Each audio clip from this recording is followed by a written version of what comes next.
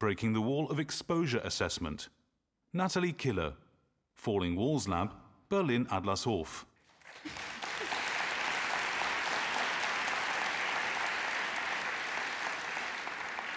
Think of your lungs like a sponge. The air we are exposed to in our lives will leave irreversible marks on our lungs. The sponge, if you clean it with clear water, you cannot ever bring it back to its pristine condition. Wildfires. Wildfire smoke and city smog are examples of dangerous sources of air pollution. To our sponge-like lungs, they can be incredibly harmful. Air, polluted with small particles, ozone, and other harmful gases, can make us sick and even kill us. The World Health Organization attributes 7 million premature deaths each year directly to air pollution. 7 million, can you imagine? There are no walls between countries when it comes to the transport of air pollutants, but walls in urban areas affect pollutants distribution on small scales. We know this from sending vehicles outfitted with instruments for inefficient and costly mobile measurements. I propose breaking the wall of exposure assessment.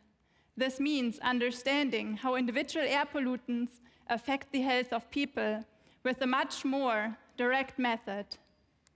Connecting air pollutants and health events right where people live.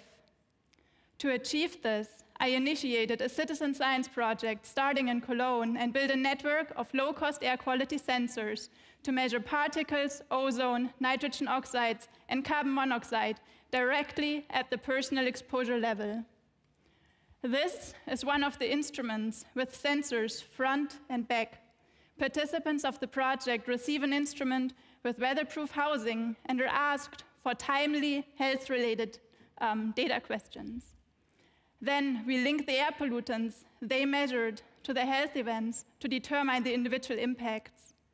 Our innovative and collaborative project is a unique blueprint for a large-scale study assessing multiple environmental effects on our health. Today, we enhance the knowledge transfer between people and disciplines and make our air pollution data accessible to everyone.